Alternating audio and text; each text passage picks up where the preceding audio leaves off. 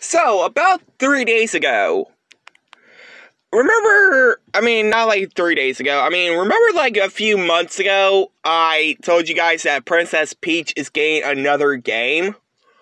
Well, about 3 days ago, I want to say like around like 10 in the morning, which I wasn't home that day, because I was at GameStop picking up my copy of Mortal Kombat 1. But, yep. So, anyway, this new Princess Peach video game won't be out till the 22nd of March in 2024. If y'all want to know what this new game is called, it's called Princess Peach Showtime. Now, it's just probably going to be her going like timeline after a timeline, like her being a pirate, kind of like Sherlock Holmes, Detective Pikachu style. A baker who bakes like cake and desserts, all of that.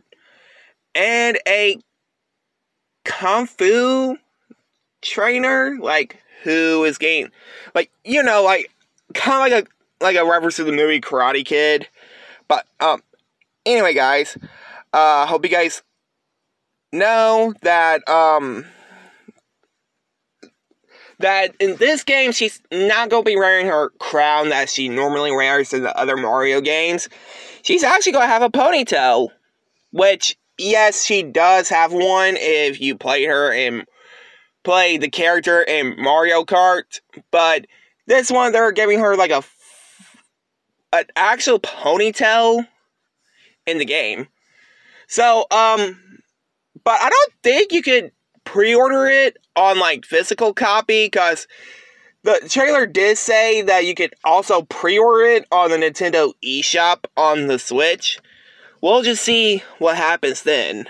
Whoa, mostly then. But anyway, guys, if you guys like, comment, subscribe.